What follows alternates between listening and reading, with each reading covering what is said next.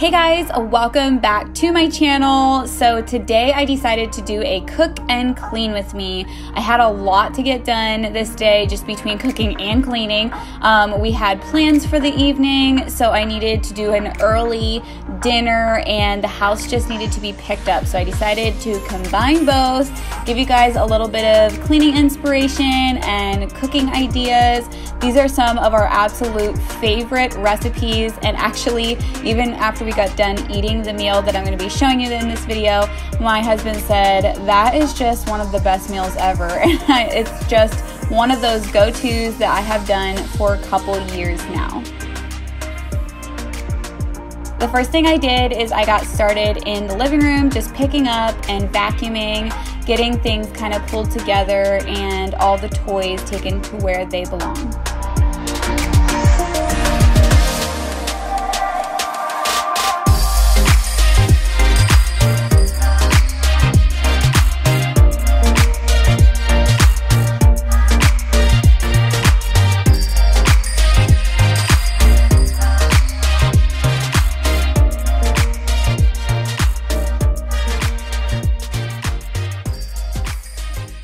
Hey guys, so I know this is a really funny, weird spot for me to be chatting with you, but I have to show you something. So I know for me as a mom of little ones that I'm potty training right now and those ages, having flushable wipes are always a great thing to have on hand, but they are not friendly to our pipes and septic systems and tend to make us have to pull out the plunger more often than not. So I was really debating on whether I wanted to get more wipes the other week, and it's so crazy because in the same week, this company reached out to me and literally solved my problem for me. So I want to introduce you to Moonkiss Spray, and basically this thing is just genius, especially for a mom of little ones, and it's perfectly safe for kids. So you're in the bathroom, you're doing your thing, or else your child is doing their thing, you go to grab a little bit of toilet paper, right? And you see that?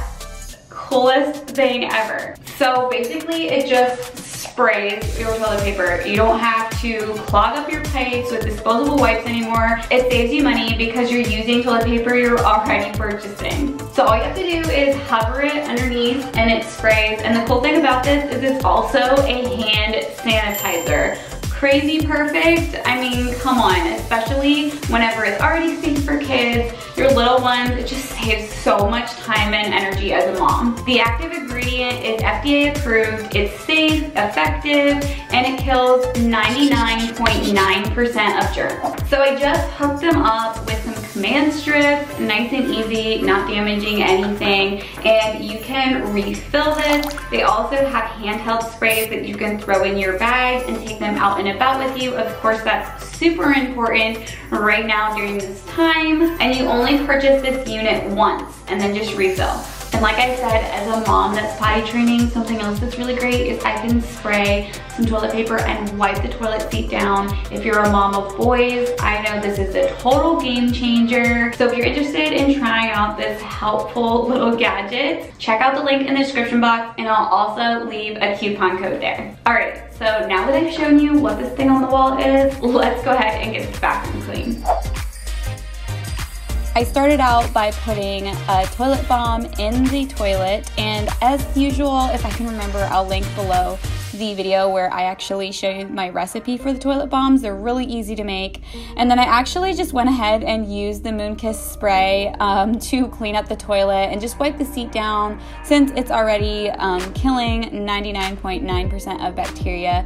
It's just easy to wipe things down if I'm not doing a super deep clean, which I wasn't doing a deep clean this day. I was just jumping through the house and trying to get as much done as I could. I also want to say a big thank you to Moonkiss Spray for sponsoring this video.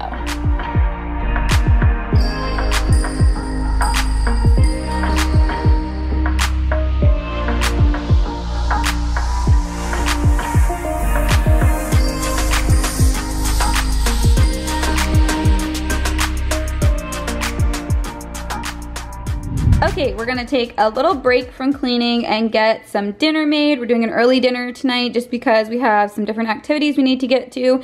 So I'm getting started early. So what I'm making for dinner is some chicken teriyaki kebabs, some garlic parmesan spaghetti squash, and our favorite broccoli salad. So I'm actually gonna be doing the spaghetti squash in the oven since I'm already going to be heating that up to do the kebabs. You can do this in the pressure cooker. There's a couple ways to make spaghetti squash. So the way I like to make it in the oven is I just cut it in half, take the seeds out, and then put it face down on some parchment paper on a cookie sheet, throw it in the oven. I think it's about 40 minutes at 400. That's usually how I remember.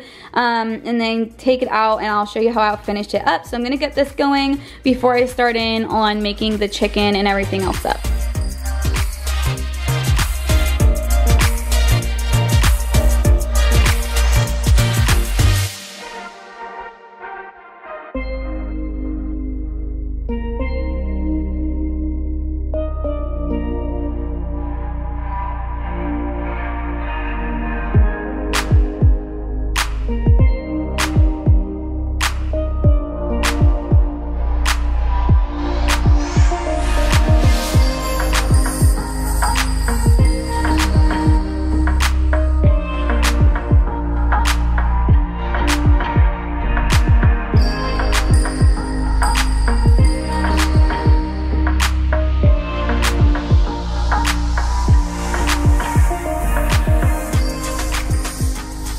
Another option for the peppers is you don't have to put the peppers and the onions in the marinade, but I will say that since I started doing that, it's definitely a lot tastier, and I feel like the peppers and onions cook up a little bit better with the added moisture of the marinade. So I just mix it all in the same bowl and then put it on the skewers.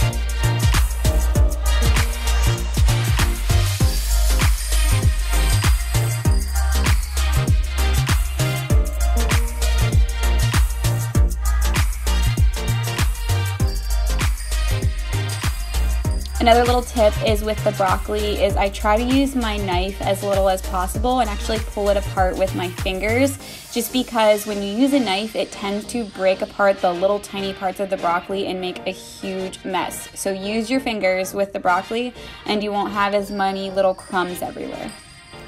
Alright, so I got all of the veggies all cut up and ready to go. And now I'm gonna take the chicken that I have here. It's 3 chicken breasts, kind of dice it up and put it in here. And then I'm going to put this teriyaki sauce that I found at Aldi. You can find teriyaki like marinades and sauces pretty much in any grocery store in the dressing aisle. I think it's usually in the salad dressing area. So I'm gonna dump this in and mix it around with the chicken and everything, and then put this all on bamboo skewers, and I'm going to be putting it on a cookie sheet in the oven and just doing them that way. You can do them on the grill, but today we're just in a hurry and it'll be quicker to do it all in the oven, and then I'll be showing you how I make my broccoli salad. I know I'm probably going to get questions on how long I put the skewers in for because I didn't really mention it, and it really just depends on how big your pieces of chicken are. So I just put them in at 400 and wait until the chicken tips, like the little tips of the chicken, start to get kind of brown or even black, like very roasted looking, or just check the chicken periodically while it's cooking.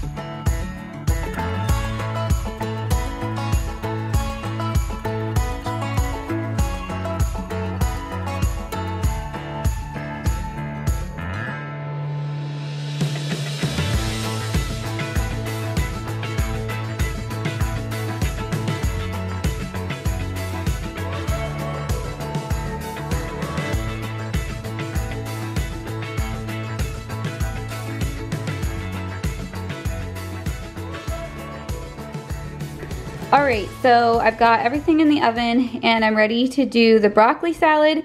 And as you saw, Corey helped me out a little bit. He cut the spaghetti squash for me and got in and helped me do the skewers just because they take a little while and it's faster with 2 people.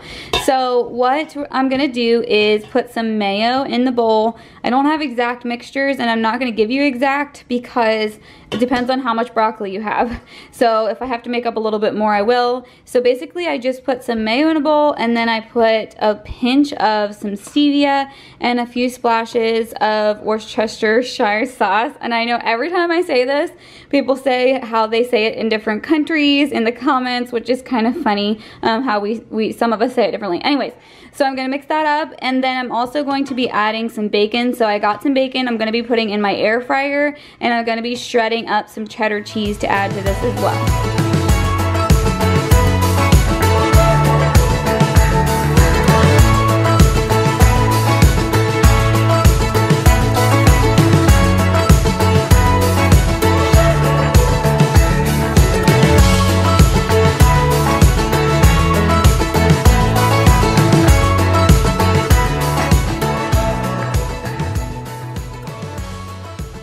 Alright, so the spaghetti squash is done, and basically once I get it out, I put a fork underneath of it, flip it over, and you can pull it all away like this, and you know that it's done. Whenever it's not done, generally there's spots in it that are still hard and you can't pull apart the like spaghetti part of it. If you're totally new to my channel, you know that I almost never buy pre-shredded cheese. I just think that cheese tastes so much better if I shred it myself. And I know sometimes they put like flour or other added stuff into the bags of shredded cheese so that it doesn't stick together. And so I personally think it also melts so much better whenever I shred it myself.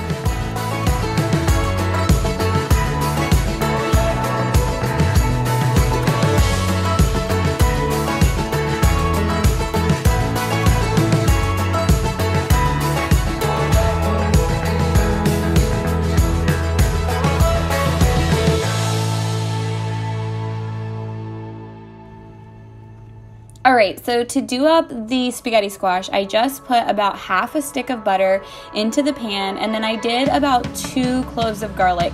I think it was a little overkill on the garlic, to be honest. I would do maybe 1 clove of garlic for a whole spaghetti squash, but I melted that all down together, and then I just put the spaghetti squash into the pot, and then I also put in some shredded Parmesan and mixed that around, and it was so delicious.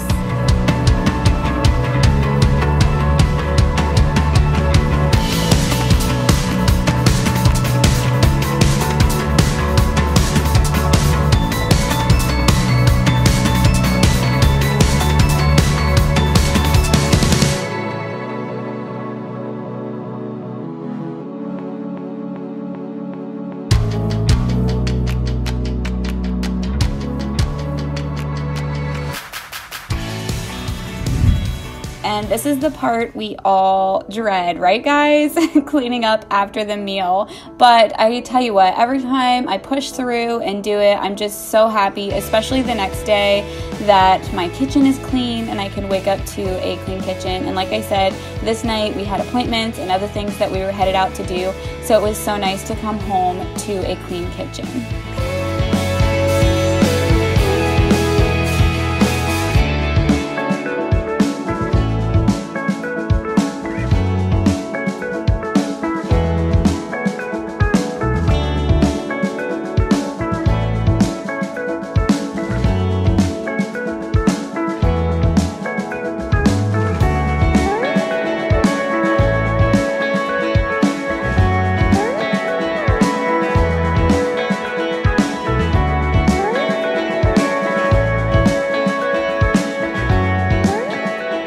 Let me know down in the comments what your biggest task for today is. What are you trying to get motivated for? Also, let me know what you're most thankful for today. I have been doing a ton of gratitude journaling, and I tell you what, it so changes my perspective, especially if I stick to doing it every single day and find things that I'm so thankful for, or even things that I'm really thankful for in my husband, things that he does for us that I am just so appreciative of.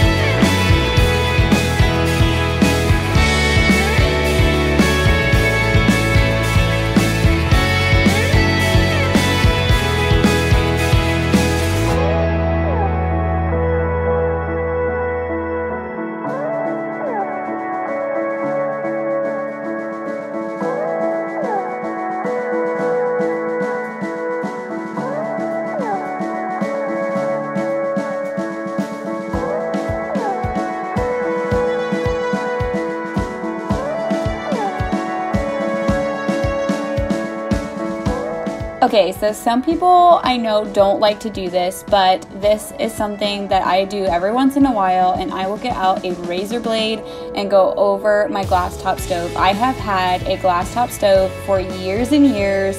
That's what I've cooked on the most, and that is the best way that I have found whenever it gets buildup on it, is to just go over it with a razor blade. Sometimes I take my Norwex cleaning paste and go over it if it doesn't have a lot on it, but this day it just really needed to be cleaned off super well, so I know that that will get almost everything off, and then I can go over it with that polishing scrub another day.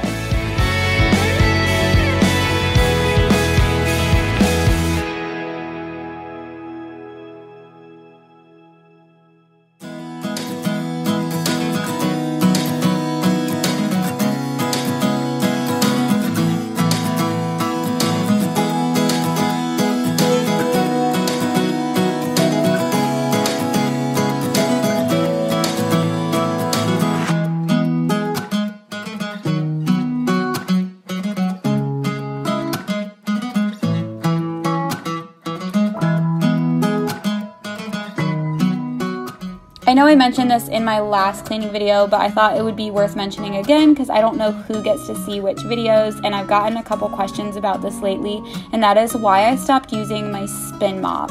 So I switched from using my spin mop to using my Norwex mop religiously, just because it does remove 99.9% of bacteria and germs and everything off of the floor surface, which I can rely on.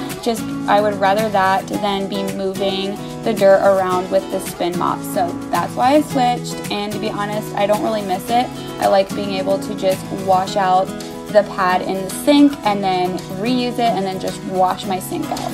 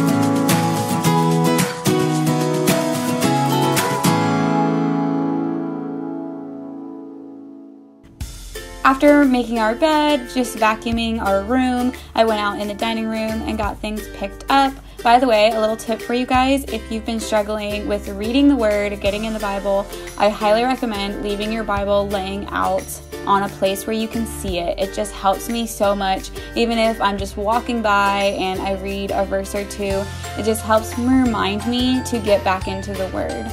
But I just went in here, cleaned up things, and vacuumed.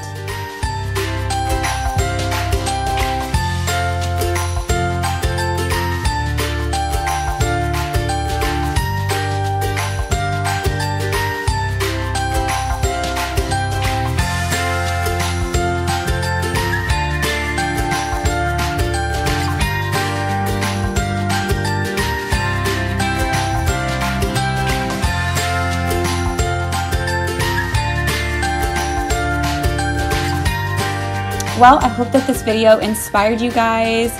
Leave me a comment below. I love reading them and getting back to the ones that I have time to get back to. If you're new here, I'd love it if you subscribed, joined my channel, and don't forget to give this video a like. I will see you guys in my next video.